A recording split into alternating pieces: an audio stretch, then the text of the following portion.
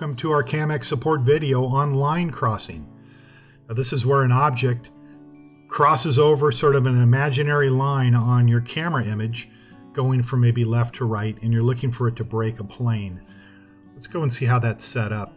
I want to click the gear icon and make sure that the objects or object that I'm looking for is listed in my detectable objects here under alerts.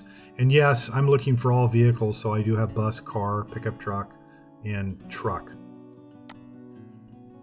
I'm going to click the wrench icon for the camera that I'm going to set this up for. I'm going to click alert ratings. I'm going to do a new rating. Notice by default it has a thumbs down. That means that you're setting up something where you don't want to see something. In this case, I do want to see something, and I want to see a line cross. Under add object, I do have a drop-down list, and as long as those objects are on my default hub settings list, I can choose them. But in this case, I'm just going to do the easy way out and say all vehicles and click OK. Now I'm going to create the line that we need to cross. There it is.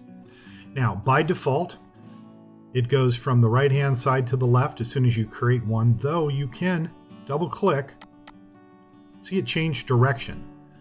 That's going to be objects that are on the left hand side going to the right hand side. I'm going to go ahead and put it back because I want it to go from right to left. So this forklift, if it now breaks the plane of that red line, I will get an alert. We have the ability here to put some information in about this. Sometimes when you're creating alerts, maybe you don't even remember why you did it. You'd want to go in and put some notes or a description as to what this is for. We also have other alert ratings where you can specify whether an object is entering a scene or coming out of a scene. By scene, I mean your camera view image. Is it entering or leaving? But this is how to do line crossing. At the end, you're going to want to hit OK. Then you're going to want to hit save. And that's it.